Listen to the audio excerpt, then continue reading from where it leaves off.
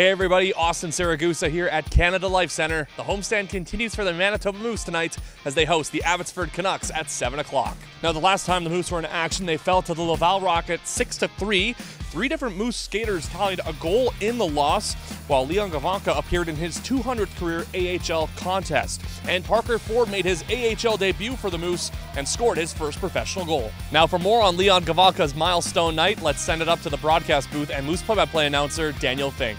Thanks, Austin. Yeah, milestone month for Leon Gawanka continued on Tuesday when he played his 200th American Hockey League game. And for Gawanka, he has 106 points in his career. That puts him just one back of matching Will O'Neill for 6th on the franchise list. For Gawanka, a career-high 37 points this season, and we'll see if he can continue to add to those totals here tonight. Thanks, Daniel. He'll have the call for you tonight at 7 o'clock with the pregame show getting underway at 6:45. You can tune in at moosehockey.com/listenlive, cjob.com/sports, or you can watch with a subscription to ahltv.com.